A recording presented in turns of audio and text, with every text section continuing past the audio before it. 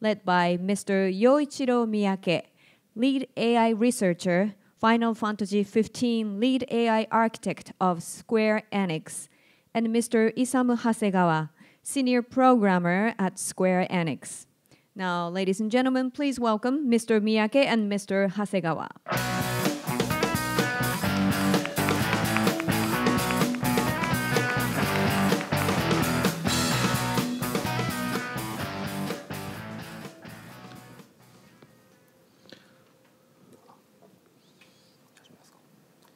Hello everyone, my name is Isamu Hasegawa, and with me I have Yoichiro Miyake, also from Square Enix. First of all, I would like to thank you all for attending our session today, and we are very happy to see so many people in the audience. Today's session is called AI and Fundamental Game Technologies in Final Fantasy XV, and we will mainly be talking about AI and visual script pertaining to the technology used in our development of Final Fantasy XV. First of all, here is today's agenda. I will be handling part 1. I think there are many of you in the audience who are still not aware of our studio or our products. So I would like to first introduce you to our studio and our main titles. After that, I want to talk about visual script, which has been used very frequently in recent years for game development. I will talk about what it is and what sort of merit it holds, as well as its best practices. And Miyake-san will talk about second half, AI technologies in Final Fantasy XV. First, I would like to show you our products. We belong to the studio that develops the Final Fantasy XV game and all its related products. First, please take a look at this video.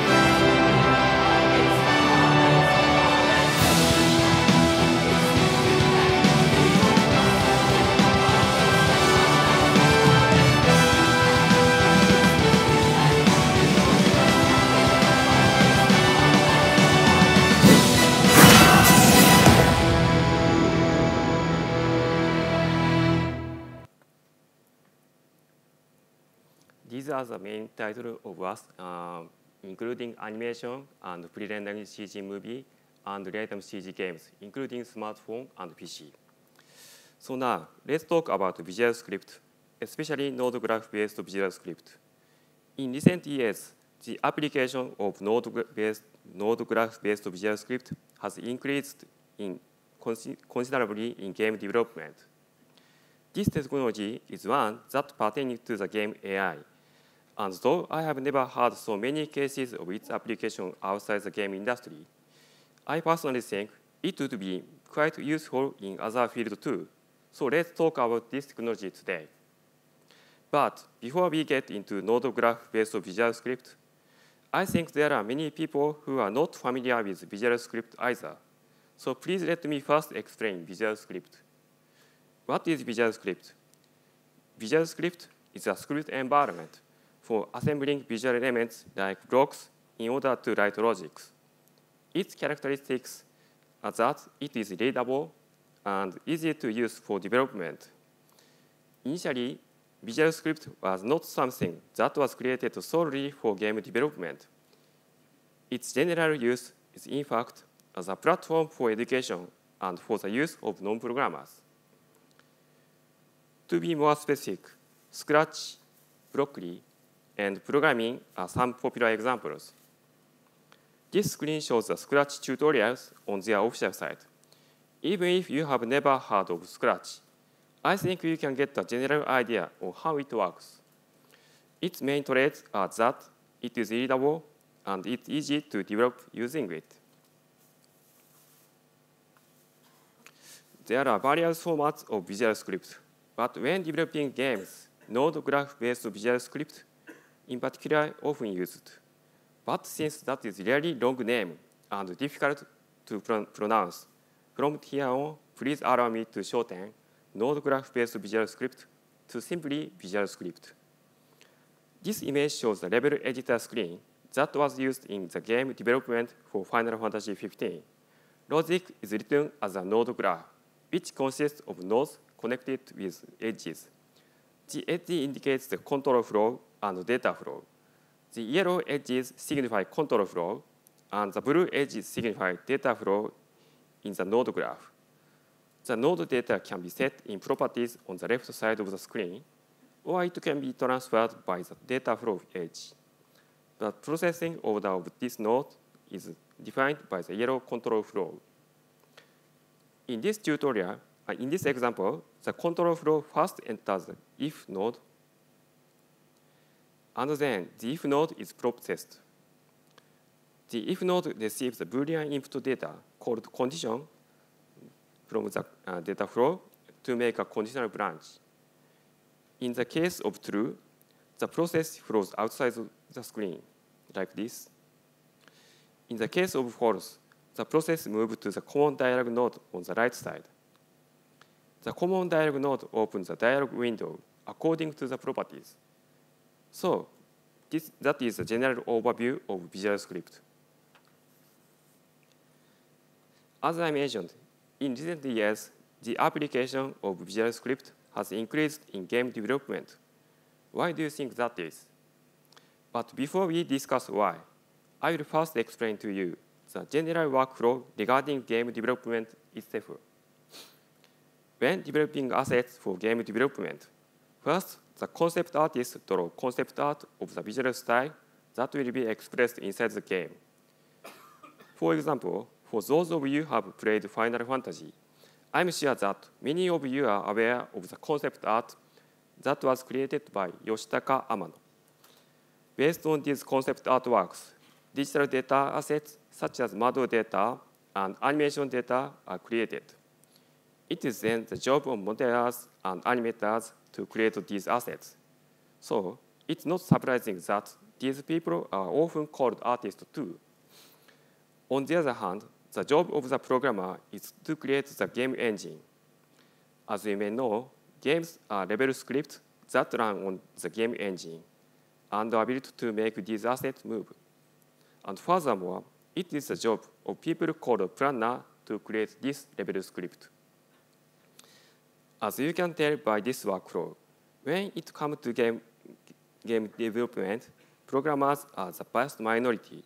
So in this sense, the role of programmers in game development is quite different from other IT-related development work.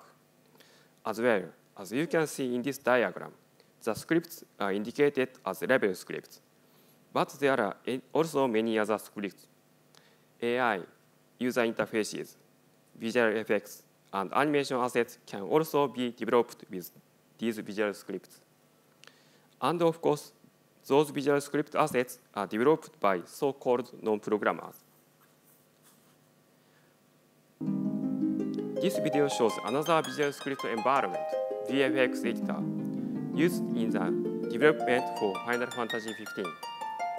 We use this editor to develop visual effects in game, like fire and blizzard, like this. This is off topic, but artists can easily edit parameters like color and immediately verify those results. The color of fire changed to yellow, to green and blue. In addition, please note that the parameters can be controlled by the other visual script, like level editor. So, keeping all that in mind, there are basically three kinds of requirements when it comes to game development. Many non-programmers can write large numbers of scripts. Other types of scripts can operate in conjunction with each other. In addition, the affinity with native code is also important.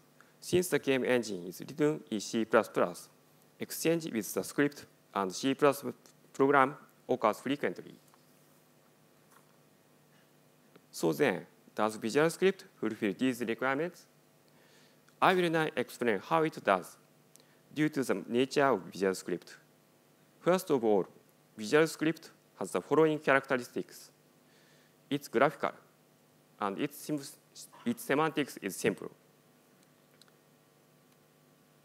For starters, even its graphical and simple semantics traits, you could therefore say that the learning cost of the language is low, and conversely, its productivity is high. Therefore, it fulfills the condition that large numbers of non-programmers can write enormous volumes of script. And as I mentioned in the beginning, this is the main advantage of Visual Script, which is probably easy to understand. Before I explain the other 2 points, please let me talk about Visual Script's componentization. Another trait of Visual Script is that it makes componentization easy due to its simple semantics. For example, let's say we have this node graph, as seen in the diagram. The subgraph surrounded by square in the diagram is logic indicating the so-called mat instructions, which conduct additions after multiplications. And since this logic is used quite frequently, let's say that we would like to componentize it so that we can easily reuse it. Now, when you look at the graph, the square itself looks kind of like a node that carries control and data pins. But since Visual Script has simple semantics, where data and control flow through pins, it's possible then to extract the subgraph you'd like to componentize and replace it with a node that invokes a component. This is componentization in Visual Script. On the other hand, you can also look at componentization the other way around. The componentized subgraph looks like an ordinary graph. Therefore, it's possible to generally consider graphs as a component in this framework and invoke them from other graphs. This concept of invoking a graph from other graphs as a component is extremely powerful and at various applications. The first application example is nativization. For example, it's easy to cut out the subgraph that needs performance improvement, and then implement it as a custom-made node. And it's a control that allows you to implement a mat node with native code and replace the subgraph with the custom-made node. In other words, this is one of the main script requirements for game development. It results in a high affinity between Visual Script and native code. The other application example is making connection with other types of Visual Script. What a graph as a component requires is just pins of control and data. And since these are common concepts in Visual Script, connections are easy even with other types of Visual Script graphs. For example, invoking a visual effects graph as a component from an animation graph can be handled easily. And this leads to the other main requirement, that is its collaborative operability with other various types of script. Of course, in theory, these are all capabilities that are possible in standard script, such as Lua. However, when compared to standard script, the semantics of Visual Script is very simple. Put in a different way, you could say that its level of freedom is low compared to Lua, etc. And that is why, like I mentioned before, componentization and connections with other types of script is also easy. Next, I would like to talk about the issue that we ran into during our development and the solutions we came up with. I believe that these issues may be quite common in general when developing with Visual Script.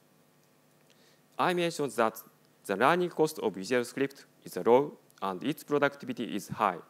However, just because non-programmers can easily write large volumes using it, it is a separate matter whether or not the quality of the script is also high.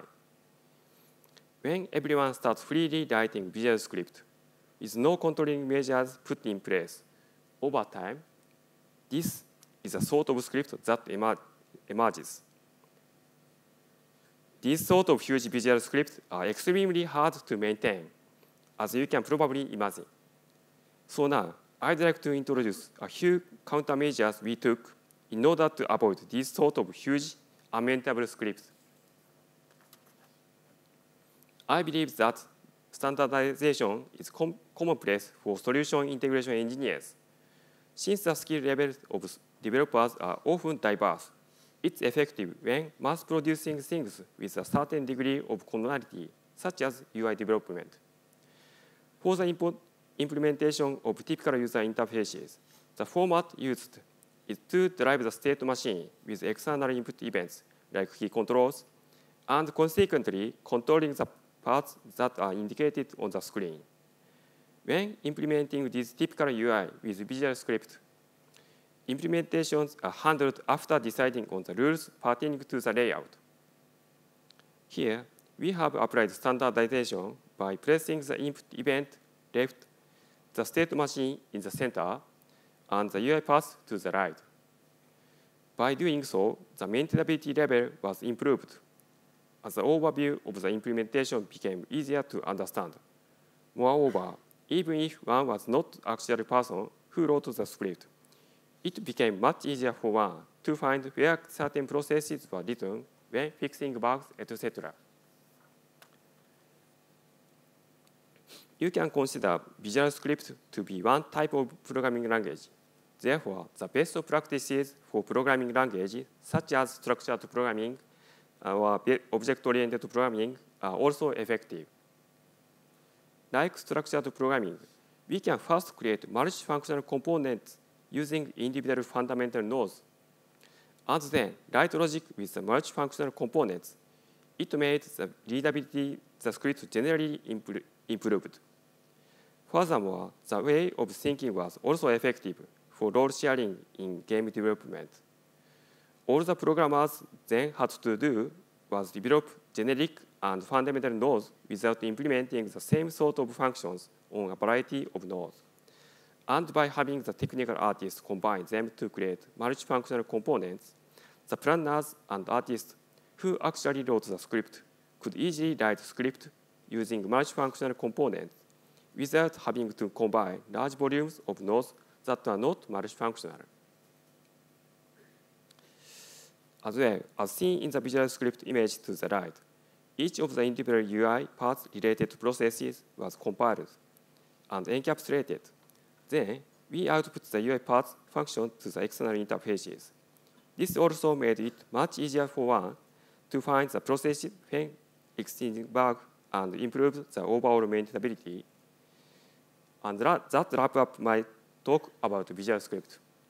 Now, I would like to pass the mic over to Miyake-san, who will talk about AI technology.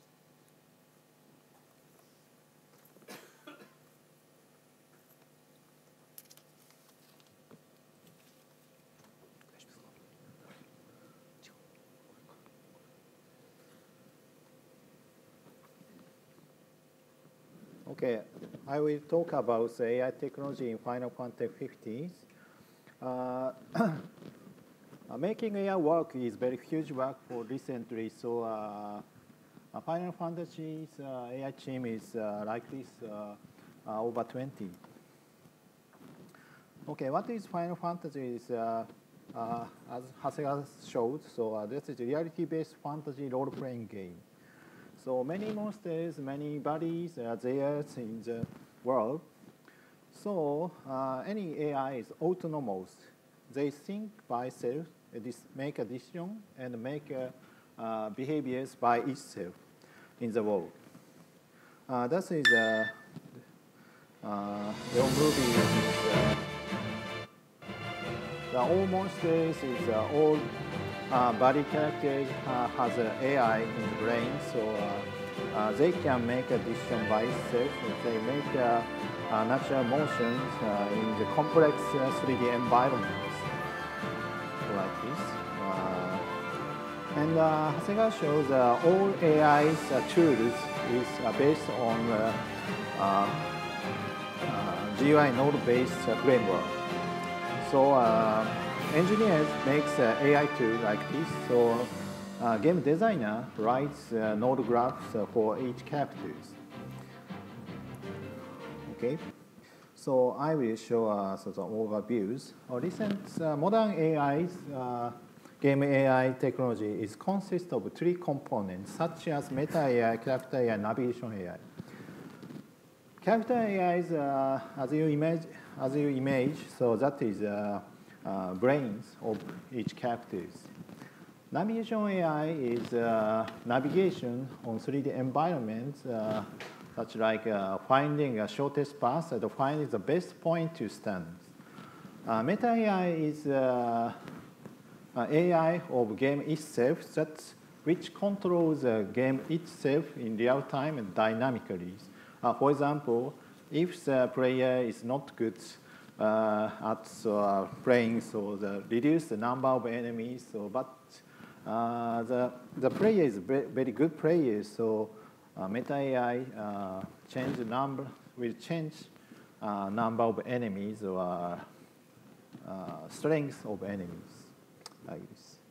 So by using 3 AI, game designer will make the user experience for game. At first, I will explain Meta AIs.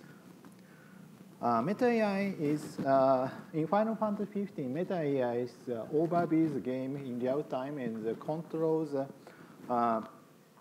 characters' behaviors. For example, in this is a game player character is in crisis.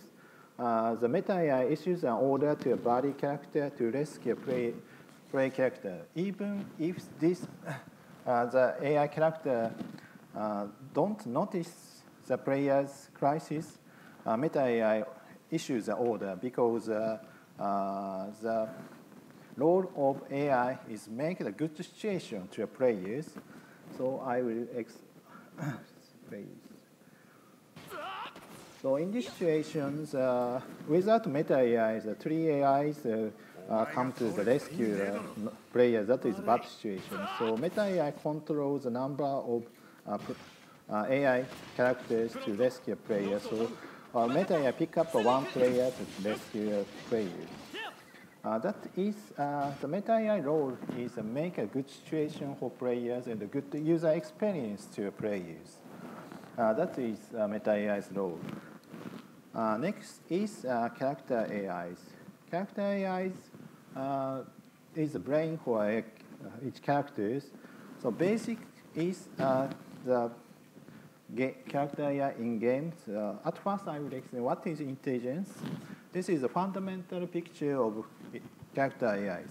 At first, character AI has bodies, and he has in the environment he must take care of his bodies. And he has sensors. He gathers information from environment by sensor and make the actions as output to the environment. So artificial intelligence dynamically makes an AI action in harmony with artificial environment. But the difficult point is the bodies. So a character AI has both mind and bodies, like this.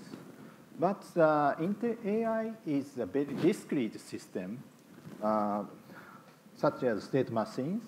But the body is very continuous system in time and space. So it is difficult to connect the discrete system and the continuous system dynamically. So we set the middle layers to connect to the intelligence and animation system. So there's the character's whole system of three layers, multi-layered architectures. The top layer is intelligence. I will explain later. This is called as AI graphs. As Hasegawa showed, that is based on all graph is based on GI tool. And body layer is like this. This is control and manage the body status. And last is animation layers. That is manage all motion data in real time. Okay, I will explain the AI graph. The fundamental architecture is called agent architecture. That is very simple architecture used in robotics. At first, we separate intelligence world and environment world. So AI gathers information via sensors. And this is a recognition module to reconstruct the situations of the game world. And this decision-making module make decisions for characters. And the last module is making a motion by following the decisions made by decision module. And control the bodies, and that bodies has influence to the environment world. That is the information flows in these architectures. So all module is driven by data flow. That is data-driven architectures for a character agent. At first, I will explain sensor. This is a Gaura, the monster's name. So that is a vision sensor. The first cone is this is a field of view in the front. This is ambient view for the Gaura character. When the enemy enters this cone, the Gaura casts a ray to the object. If there is some object, the ray is interrupted by the object, it means Gaura cannot see the object. But there is no object, and the ray cast to lasers arrives to the object, it means Gaura can see the object. That is the vision sensors. So by using these sensors, Gaura gathers the information from the world. And next is decision making. In the game, there is 7 algorithms for game characters: rule-based, state-based, behavior-based, like the 7-based algorithms. Based means what component is based on the algorithm. At first, I will explain rule-based. Rule-based is the control system by collection of rules. For example, this behemoth is controlled by rule-based AI. These 13 rules is the rule-based AI. So that is orange lit rule is executed currently in these screens. So by increasing the number of rules, this character's intelligence become more intelligent. That is rule-based AI. Next, I will explain behavior-based AI. Behavior-based AI is used behavior trees. Behavior tree is most popular algorithm in game industry. That is very simple architectures. At first, game designer makes these trees. As a beginning point root. This is the first layers. This priority is selection rules. So the battle node is selected now. So next is a sequence. This is a selection rule. That means the nodes can be executed in sequence, attack and hide. And next layer is arrow magic sword. That is also sequence. So all nodes are executed in sequence. And the magic layer has lower layers random. Random means the pick up the one of them. So in this graph, the window type magic is selected now. So when the all nodes, after all nodes executes, the indicators will be turned back to the root. In Square Enix, the original state machine and the behavior trees made on the G8 Visual Script framework. Next is state machine. State machine is in 19th is the most popular algorithm in game industry. Each state has action data for the characters. And the situation changed, the states are changed to the next state. Now, for example, that is one of the example of a hierarchical state machine. That's green is the top layer state machine. And one state includes smaller state machine like this. And Square Enix also made the state machines visual scripting tools for game characters. State machines is good at steady control step by step. Behavior tree is good at adaptive behaviors. So we want to use both good points. So the final tool, in the final tool, two decision-making techniques are binded in the one system like this. For example, a top layer is state machines. One state includes one behavior trees.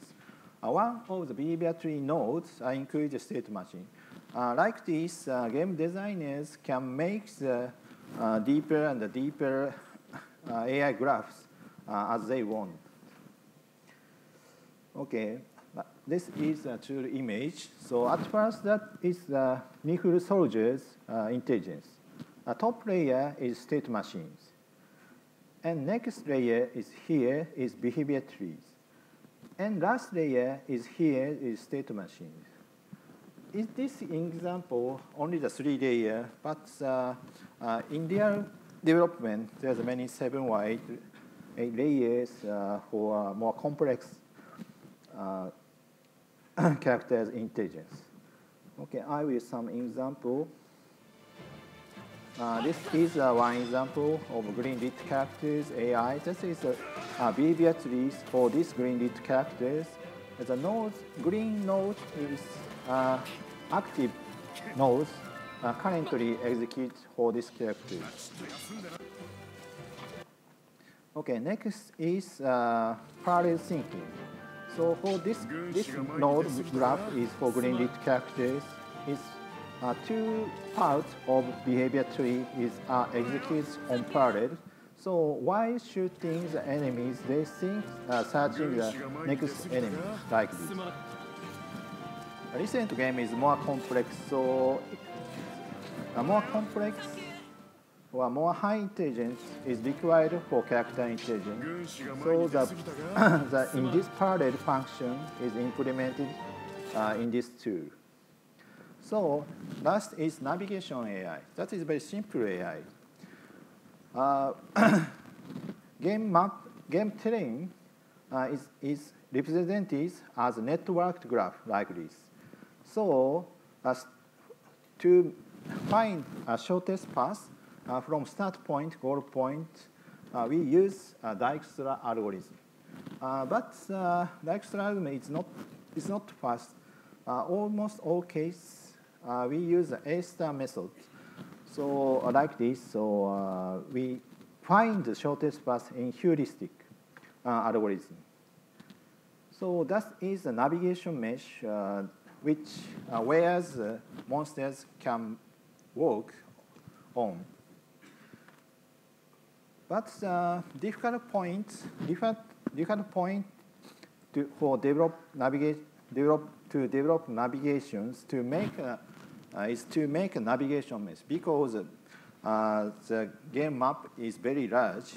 So navigation mesh is automatically made on every night from the collision model. In the morning, so developer can see the result of generating navigation mesh on the web through like this. So by selecting the mode, it shows the difference between the previous and the new navigation mesh.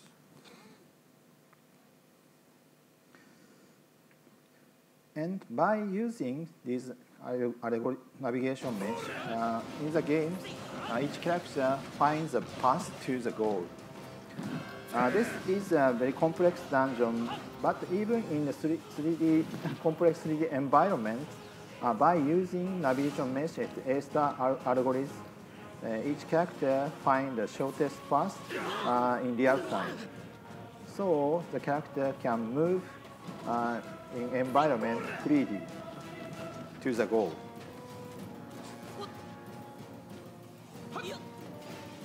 This is a navigation mesh like this, so the characters can move to the players. Next is motion analysis. Recent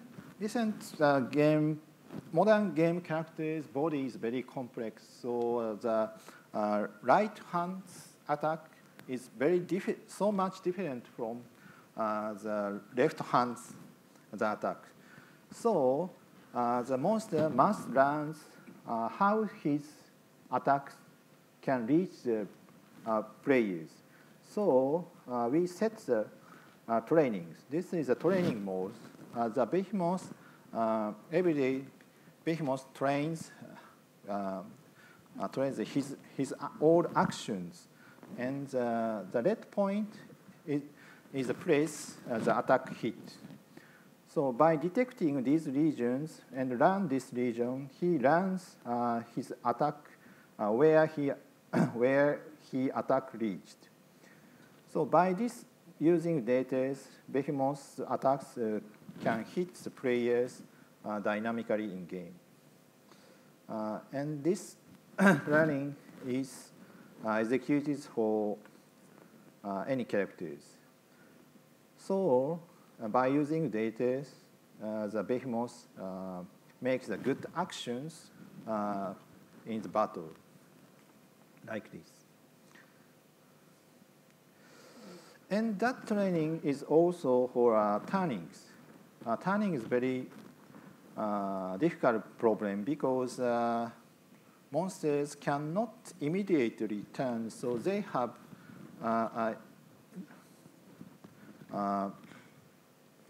bending radius for each speed. So every night we make the monster trains turn and against in complex environment, and automatically the graph actor speed versus rotation radius graph.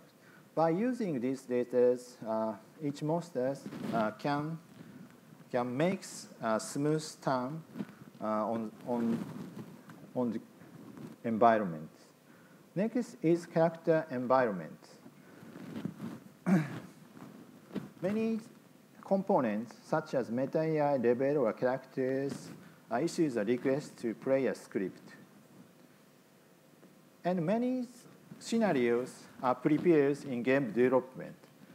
And Meta AI pick up the best scenarios for each situation by evaluating each scenarios.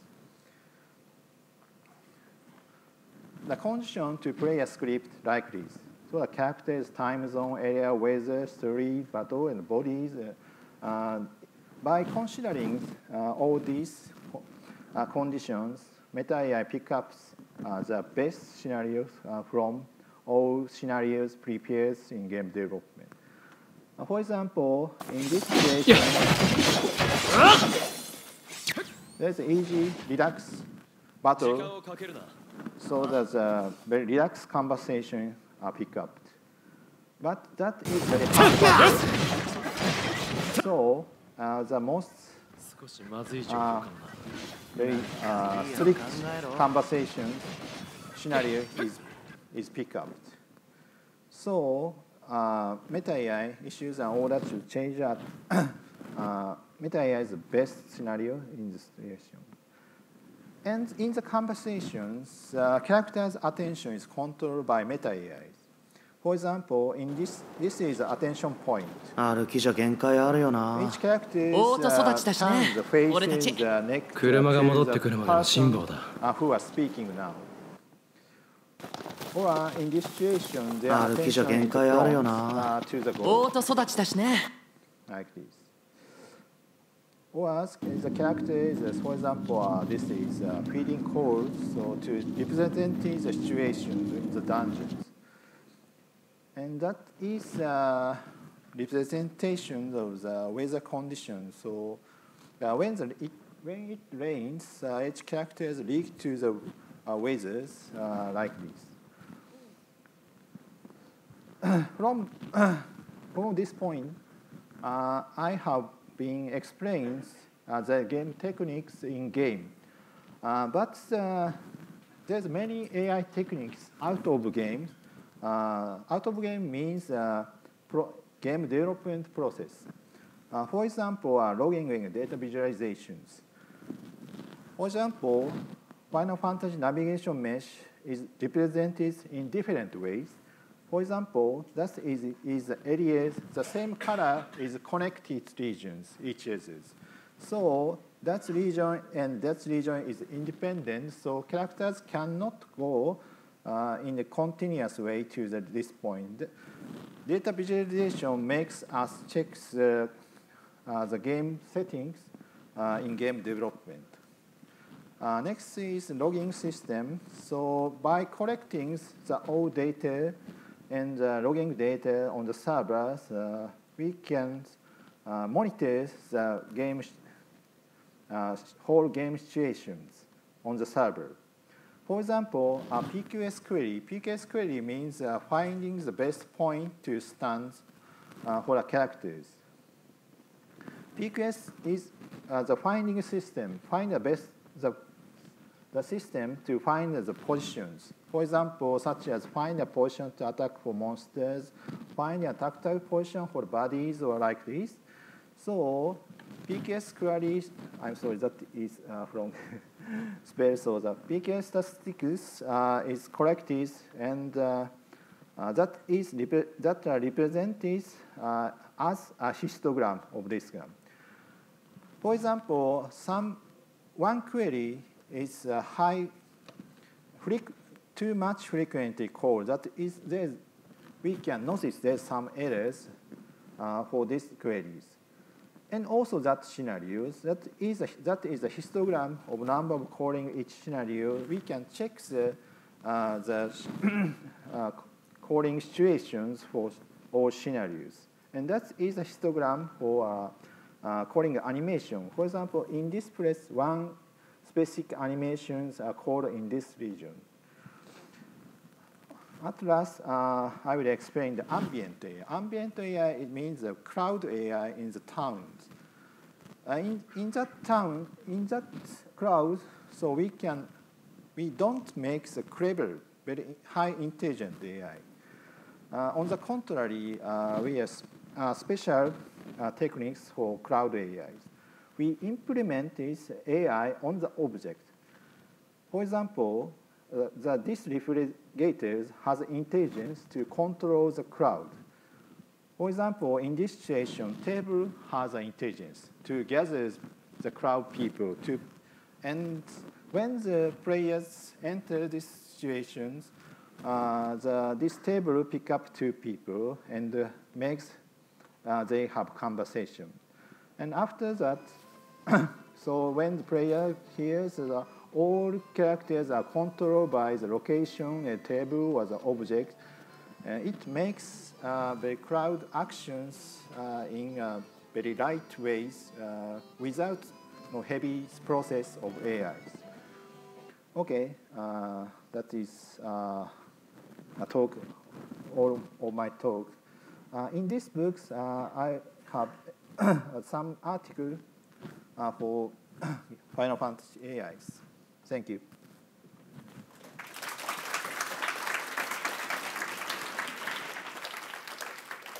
In addition, let me talk about one more thing. As you may know, SIGGRAPH Asia 2018 will held at Tokyo International Forum December next year. Since some of you might not be familiar with SIGGRAPH, let me introduce SIGGRAPH conference. SIGGRAPH is the world's largest and most influential annual conference and exhibition in computer graphics and interactive technique. SIGGRAPH Asia is the Asia version of SIGGRAPH conference and the annual event which rotates around the Asian regions.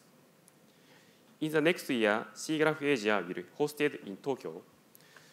We think that Tokyo is the best venue to achieve the best and the most exciting SIGGRAPH Asia. Please consider contribution or join professionals at SIGGRAPH Asia 2018. About more information about SIGGRAPH Asia 2018, please see the following URL. Thank you very much.